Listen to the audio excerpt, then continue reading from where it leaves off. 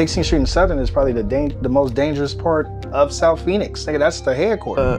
My pops was more the one like, can't go nowhere, you feel me? Don't be out long, come get me early and stuff.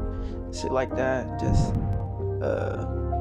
always tell me like pay attention. Shortly after that, my grandma had passed away, so then that's when I started making music and stuff. At that time, after Southside Baby Drive, I didn't really know how like the music and shit work, like, you know, like with the network and stuff.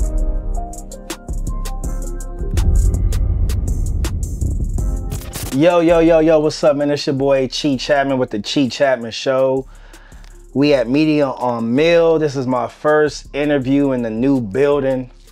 I got a very special guest, one of the youngest niggas in charge, doing some crazy shit for South Phoenix, for Arizona. Just dropped the album, Chrissy's Son. We're gonna get to that in just a minute.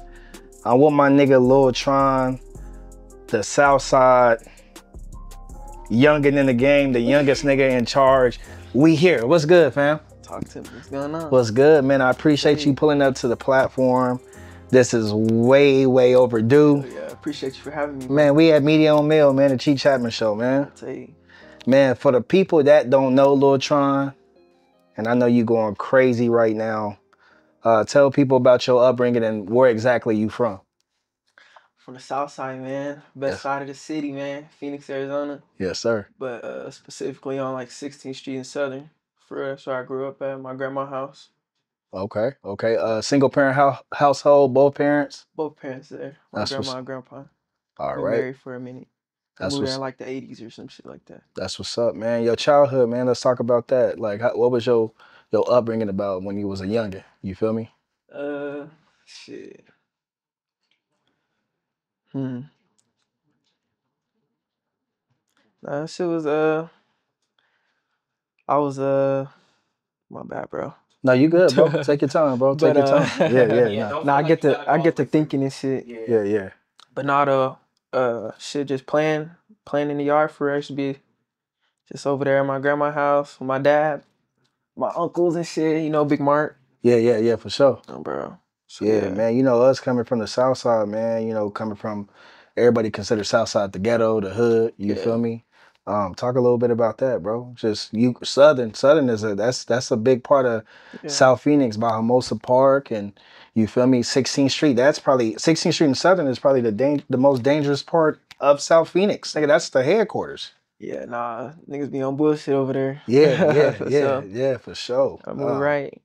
Upbringing, how did your like you said you grew up with your grandma and your pops and mom, how strict was they on you being outside and influencing with the wrong crowd and that type of shit? I think my mom was more loose with it, like as I was like getting older and stuff. Yeah. But my pops was more the one like, can't go nowhere, you feel me? Don't be out long, come get me early and stuff. Shit like that. Just always tell me like pay attention, you feel me? Yeah. So yeah, he's like instilled that shit in my head, like watch your surroundings all the time. So that always make you think like, oh, some shit going on, you feel me? Just gotta be ready. And then my mom's was more like, you know how moms is, just go. Go do what you wanna do and shit. Go chill, have fun. That's what's up. What elementary school did you go to? Nevitt. Oh, you went to Nevitt on the Foes. Yeah, okay. How was that experience, man? That shit was fun, bro. It was fun. Still cool with a lot of people that I met there. Yeah, that's what's up, man. High school. Before the cameras cut on, you said you went to 3 different high schools, man. Yeah, I went to Mountain Point my freshman year, 9th grade to halfway through 10th grade. And then I went to South the rest of my 10th grade year and junior year. And then I graduated from McClintock. That's what's up. Hell yeah. Why was you switching so much? Honestly, I was hooping, bro. Okay. Yeah, so Mountain Point, you know, Mountain Point big school. Yeah. I wasn't really that good back then. Yeah. But yeah, then I left to South and I was able to play at South. And I just kept working my way up.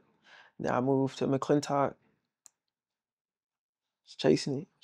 Did you go to college after that?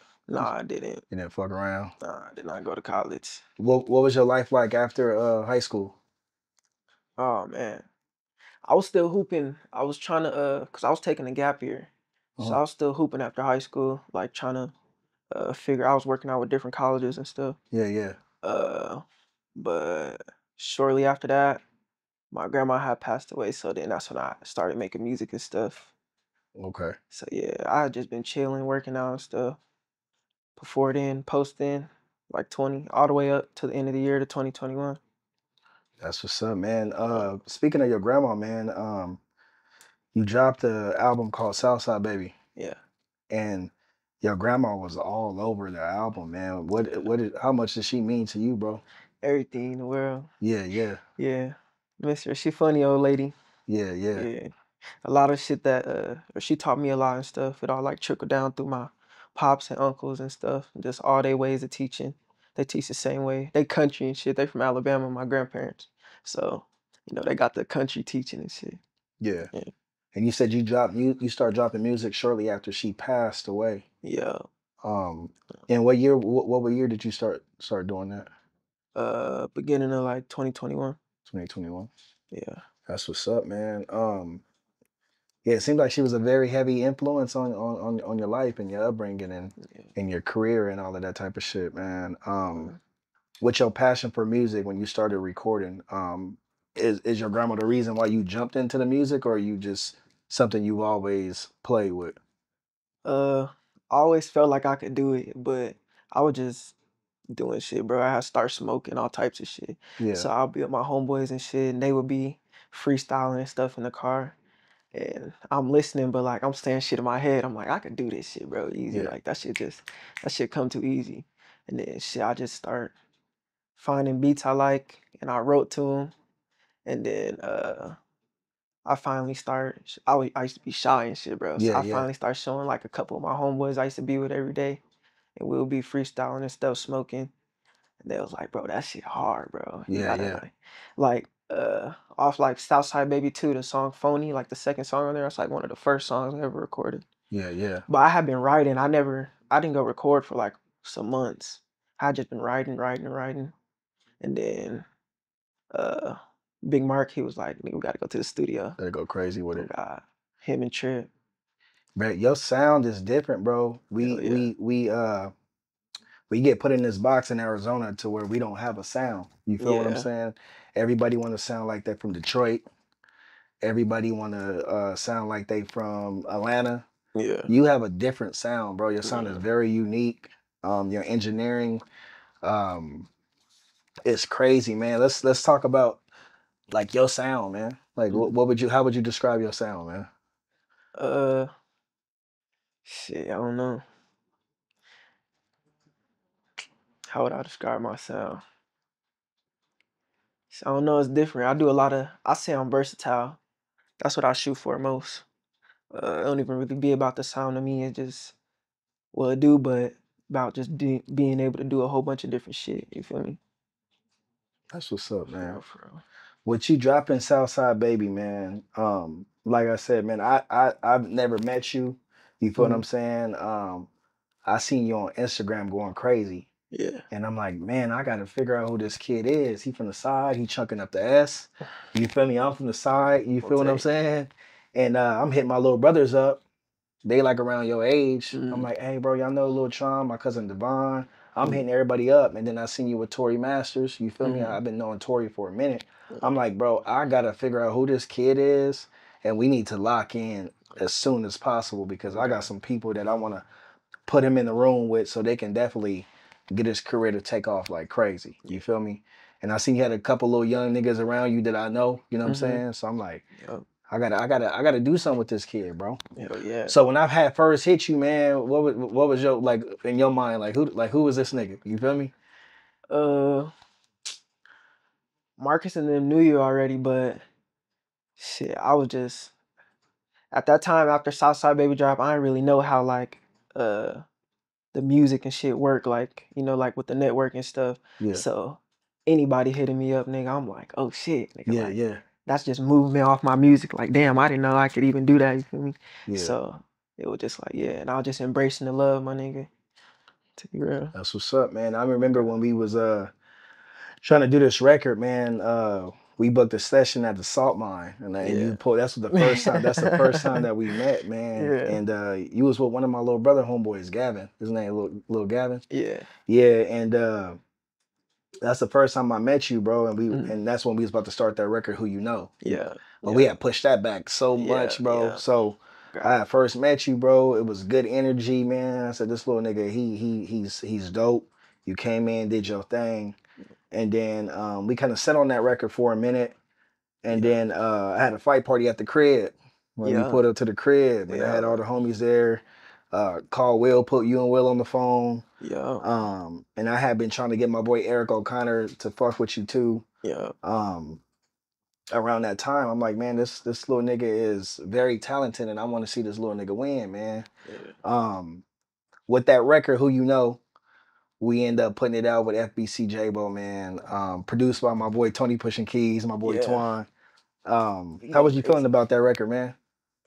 It was hard, bro. I was proud to be a part of it. Yeah. And then too, it was interesting to see how like me and Jay will be able to clash on a Yeah, song. yeah. Was that y'all first song together? Yeah. So that's crazy. I think that was always like my thing too, bro, because I ain't no A&R or nothing. But I love putting pieces together. I've been doing this for a minute. Yeah. But I was like, man, the two hottest niggas in South Phoenix, Yeah. I need to put these two dudes on the record. Hit my boy Twan up. Twan cooked up that old school beat for us, man. And I'm like, bro, this is a fucking record. This is gonna go. You feel me? Yeah. We sat on it for a while, man. And then when I finally hit that button, that's all it was, man. The reaction was pretty cool, bro. I got a lot of people hitting me up. It was a lot of plays on the on the streaming platforms. Yeah. So I was like, man, we need to really. I wanted to shoot the video, but we didn't really have time to do all of that type of shit. It's kind of hard getting everybody together because everybody working, got their schedules, kids, so on and so forth. And then so we set on that record, we put that out, and then I had told you, man, I tried to click you up with Will. I said, bro, I'm gonna get y'all two niggas on the song together, bro. Let me work my magic, man. Will sent me a few records. But the record he sent me for Sunset in the Valley, because we from the Fiend, we from the Valley. So he sent me that record. Yeah. I sent it to you ASAP. And I think you knocked that shit back out, sent it to me. Yeah. And me and Will end up he had a single dropping, and I had that single dropping. We put our singles out on the same day. Like I was trying to see if he can push his shit back, but his shit was already uploaded to iTunes. My shit was already uploaded to iTunes. I'm like, yeah, I'm going against a giant, but shit, it is what it is. So we put that record out, man, and that record went crazy, bro. God. I think the reaction from that, everybody vibing, bro. Everybody. How did your camp feel about I was fucking with it. feel about that record? Yeah, that says great song. That's what's up, man. Great song, great tunes. Yeah. And then I wanted to shoot the video to it, but we here, like it's just a timing thing, bro. But I just really wanted to see y'all two niggas together because y'all both my homeboys. Yeah. I've been knowing Will since a pup. Yeah. You know what I'm saying? Before anything, you know what I'm saying? So to see y'all two niggas on the record trying to battle it out, you know who got the best verse? Even with that shit, I be trying to like, feel me? I know I have to do my thing, you feel me? Just cause that's a big opportunity right there, you feel me? For sure. He one of them ones, you feel me?